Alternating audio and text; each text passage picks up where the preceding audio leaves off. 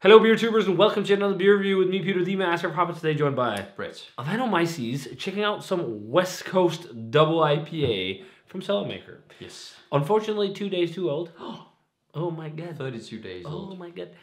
So that's the problem with these, or not the problem. They give it 30 days, they just recommend that you drink it within 30 days. You can do whatever you want, but yeah. It has a comment here that's on the bottom of the can with the canning date, which was the 28th, which is 4 weeks and 2 days to the day. It says 72 Jerry lives. What does that mean? I don't know. I don't know. Maybe Jerry is but part I see of the Dank Williams on the label. or maybe Jerry is part of the bar staff who just got hammered at a party and never showed up, but then he came back the day after, or he just disappeared, and that Jerry lives. Okay. Maybe it's an internal joke. No, maybe it's not. So this is a. But yeah, Dank Williams. Dank Williams is on the label. So this is Terpene Station. Brett and I had this last year at our 4th of July party. Yep. And we loved it. Mm-hmm. We thought it was crazy good. So yeah, it's got Dank Williams on the label. So I think it takes maybe inspiration from that beer. And then it's got a turtle playing a banjo, and a hop turtle. And that's also a Cellarmaker beer, I think. So maybe I just can't remember the name. Yeah. So yeah, it's a West Coast double IPA featuring Galaxy, Nelson, Mosaic, Citra, and Centennial. Yeah. So there is a bit of old school love in here as well. So 8.7%. Yeah, it's a bit high, but I can smell like dank hops from here. Yeah. But it looks very nice in the glass. It looks kind of like that new school West Coast. It has a touch of orange on camera, but in real life with the light, it's just like really bright yellow. Yeah. It's maybe more of a golden yellow. But straw colored. Yeah, and very nice high carbonation, white head. Let's check out the aroma. Ooh, yeah, it's definitely kind of in the vein of Hop Fu, but I smell Nelson. Yeah, it has that like diesely. Yeah, it has a diesely dank white grape. Yeah, thing. For sure, but also like tangerine and mandarin. Yeah, for sure. And there's also a touch of pineapple. I think there's definitely some pineapple, but it's like pineapple is cushy. But one thing I'll say though with, I almost think Hop Fu was a bit more aromatic than this. Yeah, I think it was a bit more. I think this is a little more. I'm also getting a bit of like a slightly earthy. It has some old school touches. It's also like a lot of oily citrus, but it smells really good. I think it was I remember it being a bit more popping Nelson forward when we had it last summer. Yeah, but I still think... But then again, that was also a full can each almost, and it was also a little bit warmer, whatever. We had loads of haze. But it also just varies from batch to batch. Yeah, but it smells really good. It's got like that grape gooseberry flavor. Yes. Yeah. I think some of the spiciness is both Galaxy maybe and Centennial. Yeah. I'm not getting melon. It's funny with Galaxy and West Coast IPAs, I've never really gotten that melon thing too much. Maybe a green melon sometimes, but I think it's definitely Mosaic, it's definitely Citra, it's definitely Nelson that is the biggest contenders on here. Yeah. It smells really nice though. Yeah. Let's try it. Cheers.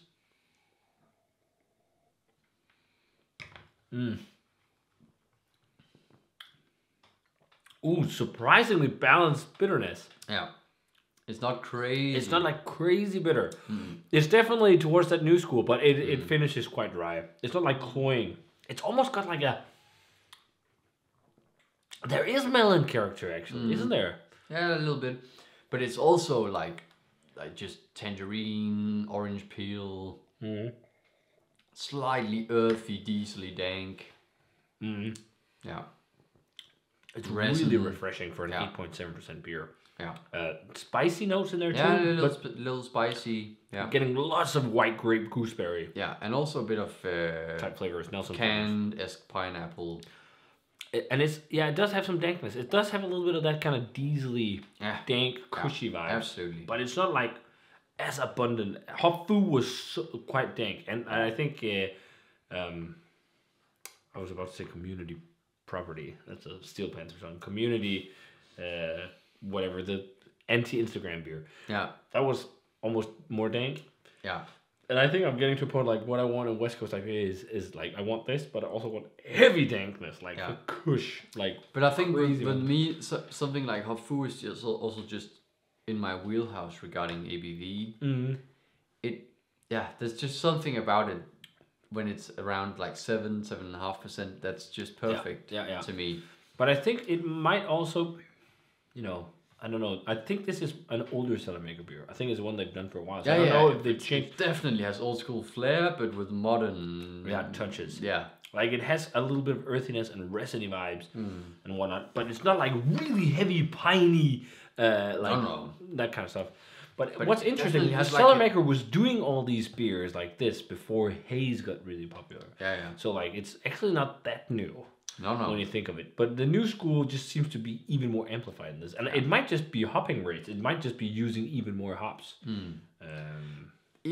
It's not crazy bitter, but it has a lot of saturation of hops still. It really sticks to your palate, but it's not like a medium high bitter. It's like medium. Yeah, medium, probably.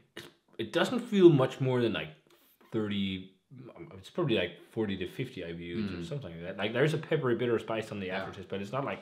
It's more like I feel it's more saturation than it's actually like intense bitterness. Yeah. That kind of sticks. It's interesting also with the diesely Nelson flavor really comes forward, I think, here. Yeah. But without so much dankness. Like the more I drink it, I think the less dank it is actually.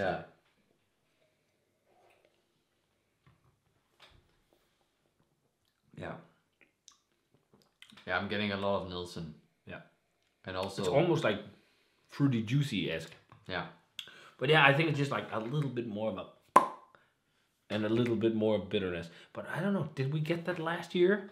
Maybe we did. I don't know. Last year, both of us gave it a 95. I do not agree with that grade right now. No. And I also don't think... And I like, right now, the benchmark West Coast, and I even... Maybe 94 should be a 96, 97 or something like that. Like...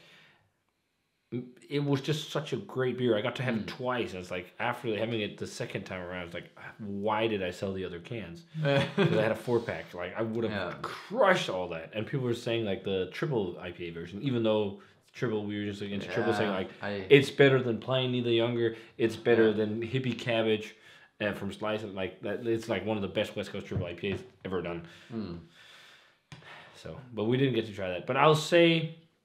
This is also really good. It's more balanced, new school-esque West Coast double IPA, and I think a lot of people who drink haze will knock this for not being scrapingly saturating, because it's not like it's saturated, but it's not like this a bursting in your face with hop flavor. No, and it's just not like a ton of like overripe melon and mango and peaches. Dry and pithy and whatnot.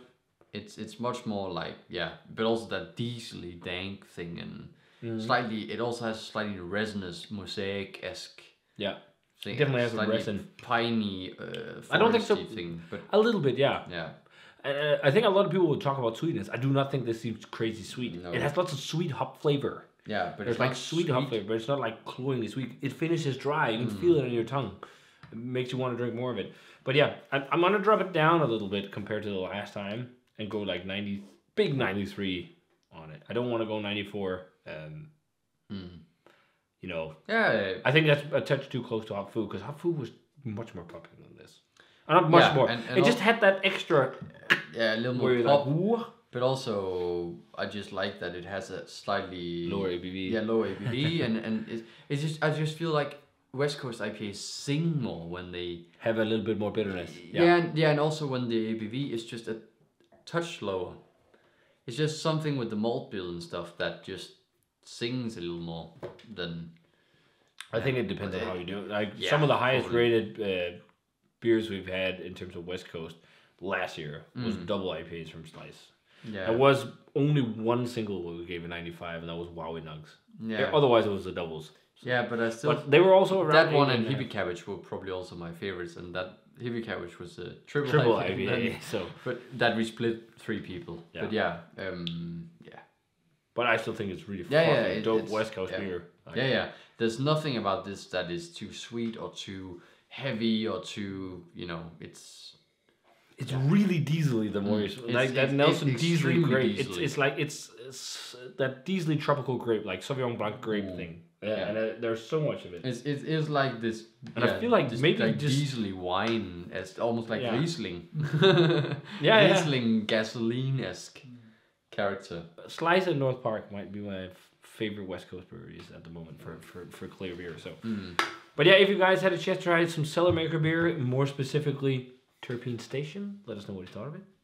And as always, remember to comment, subscribe, check out the Facebook fan page and Twitter and Instagram. Give this video a thumbs up if you enjoyed it. Ring the bell for future notifications about videos. And we're going to say cheers. Yeah.